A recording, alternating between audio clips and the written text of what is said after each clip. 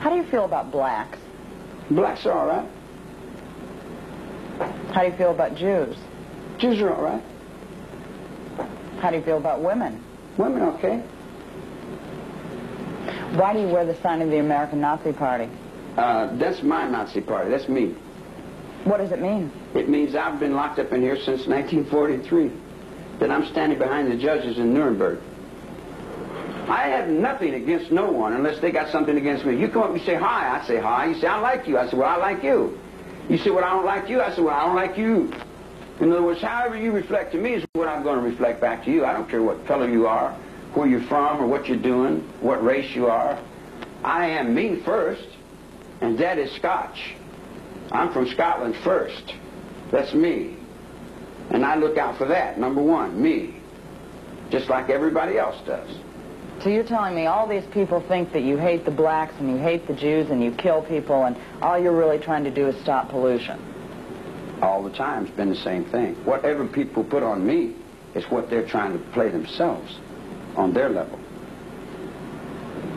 Tell me once again, I didn't quite get it, why the American Nazi Party sign on your forehead? When those 8 people were killed in Uganda, when that plane was skyjacked, and Idi Amin was put in the position to rule Africa, I was in that episode. And that's the only way I could save my head. Because there was a lot of violence, a lot of fear, a lot of bloodshed was going on in those days and times to stop the drought that was coming over there.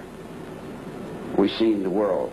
Don't you remember when the Lord knows when the cold wind blows it'll turn your head around? Well, we were all in that thought, trying to change the world, you know. And you can't say, well, the Jews are the chosen children of God, and these Germans are no good because their forefathers fought. No. The Germans are no worse than the Jews. And the blacks are no worse than the Mexicans. And the Mexicans are no worse than the Filipinos. And the Filipinos are no worse than the Chinese. So how do you reach a one with that whole circle?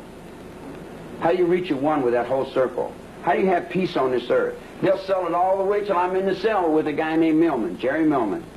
And he's got pictures of Hitler and Japanese and things all. I said, boy, Hitler must have been a hell of a guy. He said, Hitler was terrible. I hate him. I said, why do you hate him? He said, I'm a Jew. I said, well, why do you enshrine this guy? Is he your daddy? And he looked up to his mother's fear. And his mother's fear was Hitler. Hitler was like his father figure. He loved Hitler, but he hated Hitler. He needed Hitler to hold him up. Because Hitler was holding his hate up. Because without his hate, he didn't exist. He didn't have no reason to live unless he had some hate. He didn't have any reason to buy and sell unless the money held him up. If you took the money away from him, you took the hate away from him, he'd be gone. So how do you communicate to a whole group of people? You stand up and you take the worst fear symbol there is and say, there, now I've got your fear. Now I've got your fear. And your fear is your power, and your power is your control. I'm your king of this whole planet. I'm going to rule this whole world through Atwa. I want my trees put back. I want my water clean. I want my atmosphere cleaned up. What you do beyond that, I don't care what church you go to or what race you are, what color you are, what all that nickel and dime personal important trash head stuff. I don't care about that. All I care about is my air, my water, my trees, and my wildlife. And you humans, if you don't get in line with that, goodbye.